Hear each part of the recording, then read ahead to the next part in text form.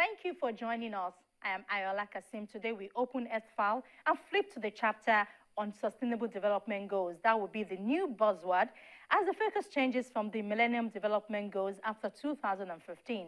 One of the main outcomes of the Rio Plus 20 conference in 2012 was the agreement by member states to launch a process to develop a set of Sustainable Development Goals, otherwise known as SDGs, which will build upon the MDGs and converge with the post-2015 development agenda.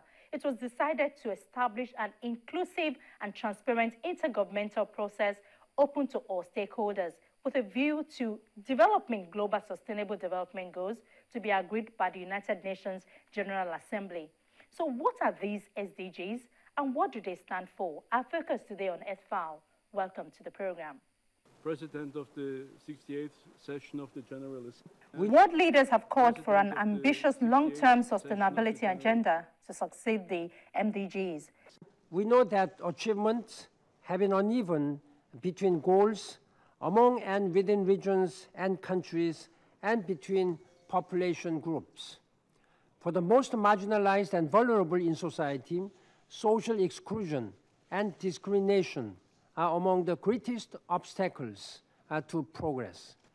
Unless these imbalances are addressed through bolder and more focused interventions, some targets will not be met.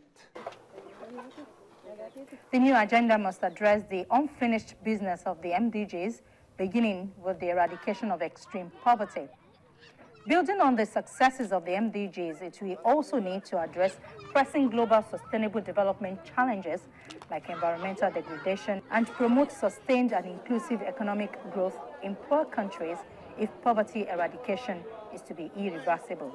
We learned with the MDGs that working in silos is not good. The MDGs had poverty here, health there, water there, environment over here. And what we learned after 15 years is that, in fact, we may have ended up achieving some of those goals at the expense of the others. Now, that's not very good, is it? But that shows you the inherent trade-offs that, of course, exist in this world. Diplomats passed the final document outlining the United Nations Sustainable Development Goals on the 19th of July 2014, after 29 hours of negotiating. The text, pieced together by representatives from 30 countries, will be passed on to the United Nations for discussions among all member states at the General Assembly in September. The set of goals focuses on economic, social, and environmental dimensions to improve people's lives and protect the planet for future generations. In Rio Plus 20 2 years ago, when the nations came together to agree on sustainable development goals, they said they want the sustainable development goals to be ambitious, transformational, which to many meant no longer business as usual. We've got to really change things before we can achieve something. And that they should balance the social agenda, the economic agenda, and the environmental agenda. Now, the social agenda is very much what the MDGs were focusing on: health, education, poverty. The economic agenda: growth, employment, industrialization, infrastructure, and the environmental agenda, of course. The proposals contains 17 goals with 169 targets covering a broad range of sustainable development issues. The first goal aims at ending poverty in all its forms everywhere. The second hopes to end hunger, achieve food security and improved nutrition, and promote sustainable agriculture. Goal 3 is to ensure healthy lives and promote well-being for all at all ages. Goal 4, to ensure inclusive and equitable quality education and promote lifelong learning opportunities for all. The fifth goal says to achieve gender equality and empower all women and girls. Sixth, ensure availability and sustainable management of water and sanitation for all. Goal 7, ensure access to affordable, reliable, sustainable, and modern energy for all. The 8th goal proposes to promote inclusive and sustainable economic growth, full and productive employment, and decent work for all. Goal 9, build resilient infrastructure, promote inclusive and sustainable industrialization, and foster innovation. The 10th goal is reduce inequality within and among countries. Goal 11, make cities and human settlements inclusive, safe, resilient, and sustainable. Goal 12, ensure sustainable consumption and production patterns. Goal 13 says, take urgent action to combat climate change and its impact. Goal 14, conserve and sustainably use the oceans, seas, and marine resources for sustainable development, while Goal 15 says, protect, restore, and promote sustainable use of terrestrial ecosystems, sustainably manage forests, combat desertification, and halt and reverse land degradation, and halt biodiversity loss. Goal 16 focuses on the promotion of peaceful and inclusive societies for sustainable development, provide access to justice for all, and build effective, accountable, and inclusive institutions at all levels. And Goal 17 is to strengthen the means of implementation and revitalize the global partnership for sustainable development. Really, there's 3 key elements that we need to achieve with these sustainable development goals. One is that we should leave no one behind. What does that mean? That means that we must all agree on a minimum standard of living that everybody is entitled to. And this is not just income, this is also the way we live. It's a clean environment, it's access to basic services, it's good governance, it's social protection. So leaving no one behind, one key element of this future agenda. The second one is to live within our means. Now, what does that mean? Let me unpack that one, because that's pretty complex. You may have heard about some scientists talking about planetary boundaries, that we have exceeded, particularly the one on biodiversity, on ecosystems, that we have degraded our planet. The capacity of the planet is starting to look pretty shaky. Some prefer to call it the safe operating space. Can we stay within the safe operating space of this planet?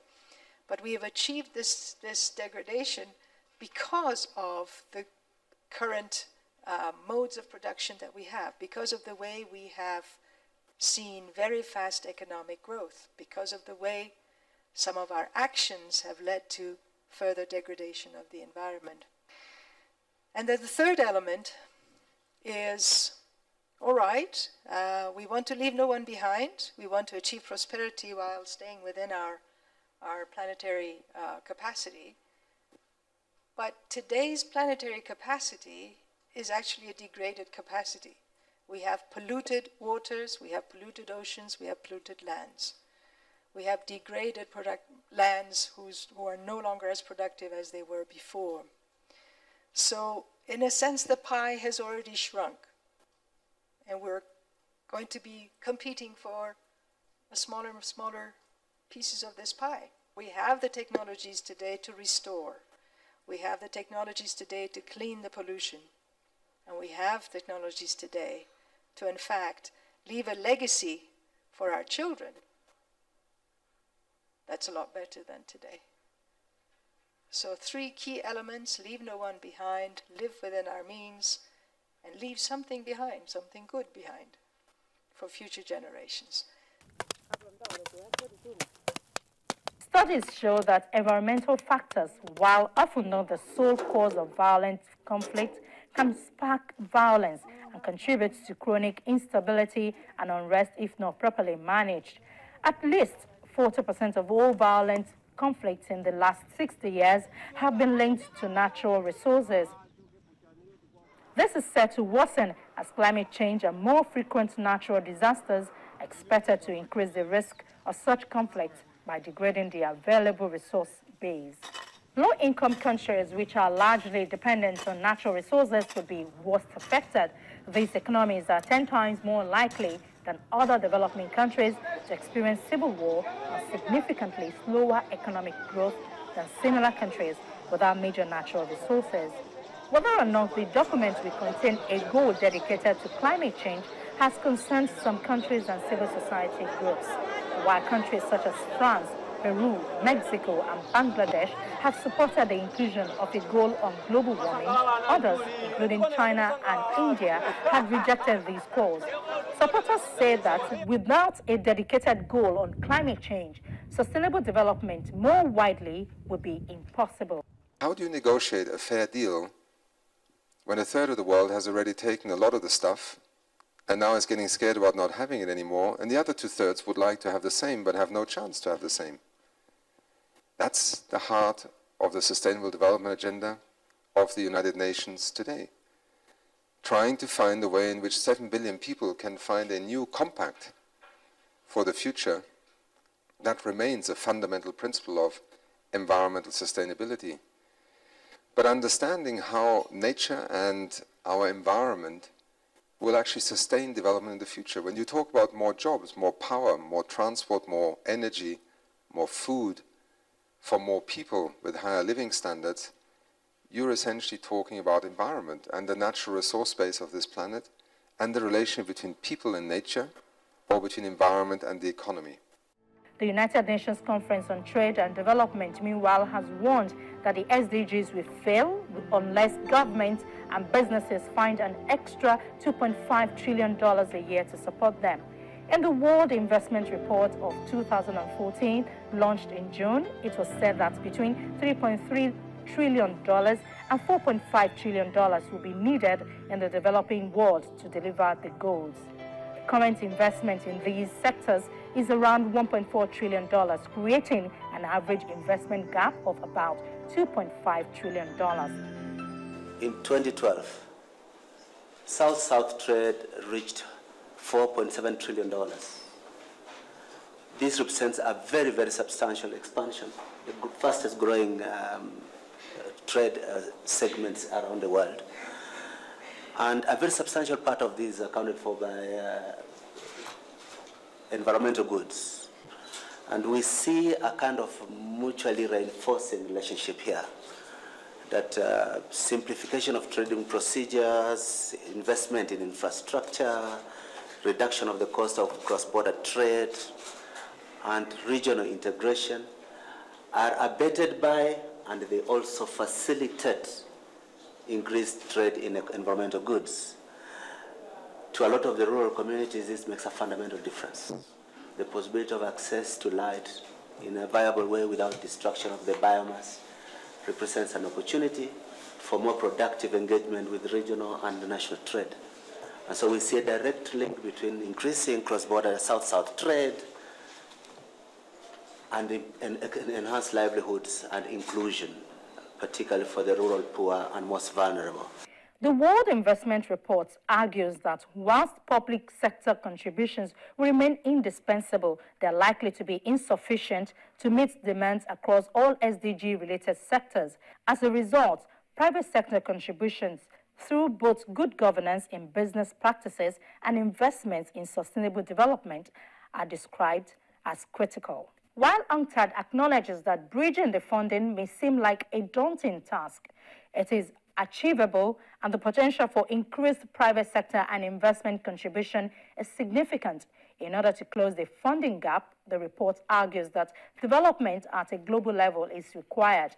In addition, national policymakers should set investment targets and establish a global multi-stakeholder platform on investing in the SDGs. The goal on climate change, as it currently stands, requires countries to strengthen their resilience to climate